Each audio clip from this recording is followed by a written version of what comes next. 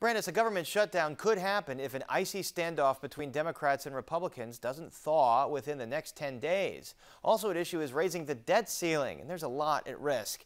Checks to Social Security recipients would stop, tax refunds would be delayed, federal offices and national parks would close, and the government would default on the nation's debt. And here to talk about the latest from Capitol Hill are Congressman Danny Davis, a Democrat from Chicago's South Side, and Congressman Sean Casten, a Democrat from Downers Grove. We invited every Republican in the Illinois delegation, but none agreed to join us tonight.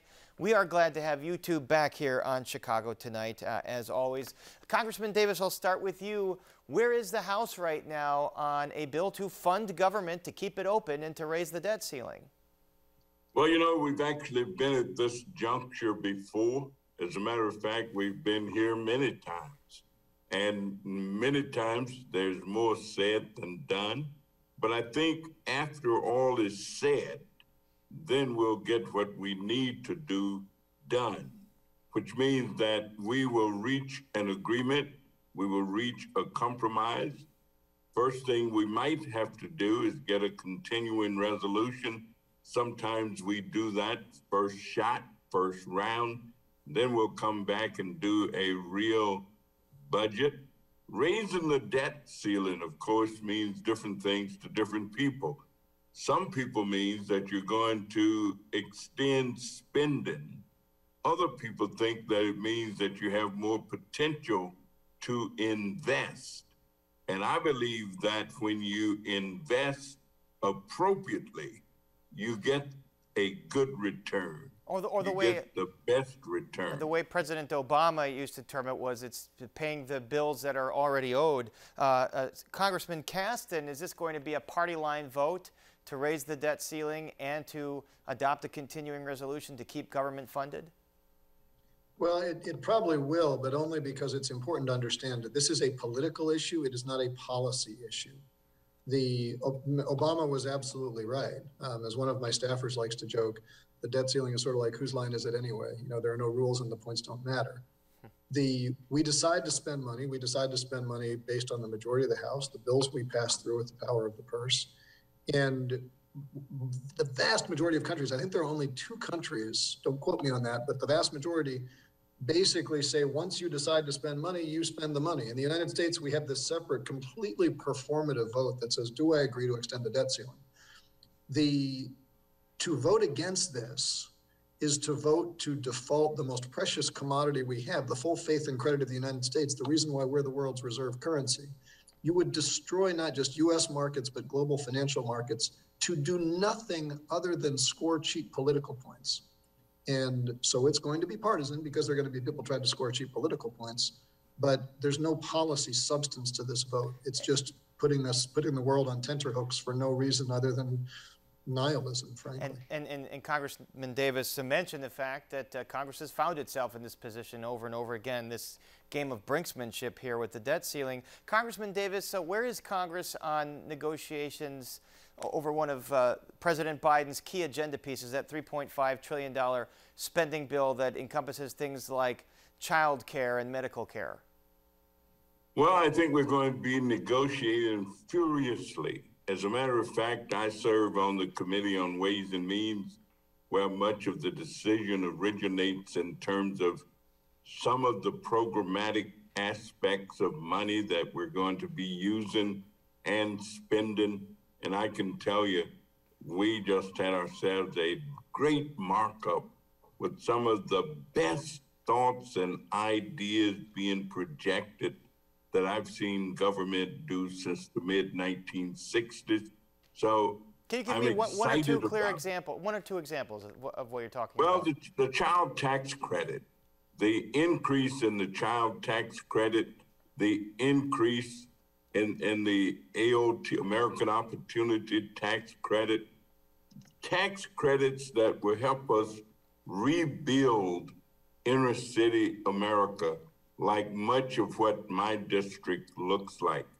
Tax credits for low and moderate income working families that will be able to get their children the things that they need to attend school.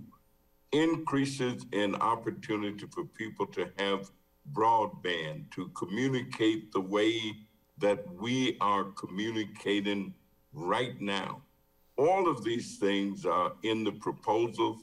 These are things that we greatly need, and I'm just super excited about the potential of passing. And Congressman Caston, it seems like there is a tug of war within the Democratic Party. The progressive wing wants that $3.5 trillion. The moderate wing thinks it's probably too much. And the progressive wing has talked about perhaps not voting for the infrastructure bill that passed the Senate. So what's the fate of that infrastructure bill? Well, first, Paris, it's important to understand that we need to be clear about how we talk about this. This is $3.5 trillion of spending, which is going to be offset by a comparable amount of revenue, and it's spread over 10 years.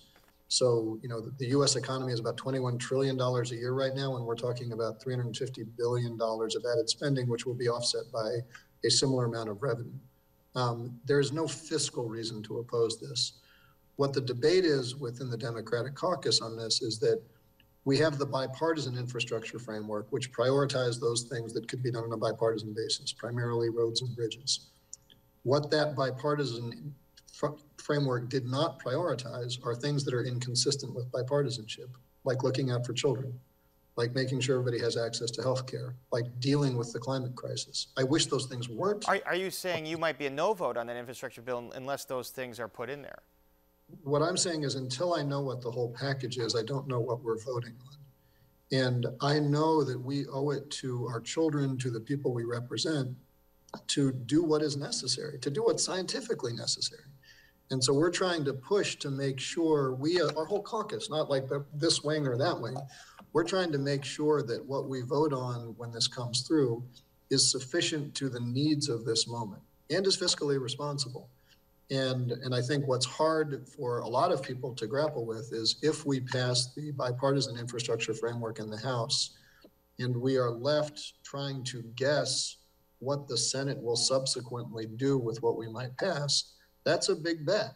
And I think folks are very supportive of both of those bills, but they're trying to understand how do we make sure that we can look our voters in the eye and say we did what you asked us to do in the moment when we had the vote. So it seems like uncertainty. Uncertainty on a lot of President Biden's agenda. Congressman Davis, there are fears within the Democratic Party that much of Biden's domestic agenda is going to go by the wayside, from climate change to the $3.5 trillion bill to voting rights. What of these things do you think is going to get done? Well, I think that Representative Caston was so correct when he talked about things that have been proven to work and things that we know, the scientific realities of what we need to do. You know, I drove down to New Orleans, Louisiana 2 weeks ago, and if you had to go across some of the bridges and see the water and see the destruction and see what was needed just to respond to some of the crisis needs that exist, then you will see this a different way. And you'll look at it in a different way. And you're talking about investing.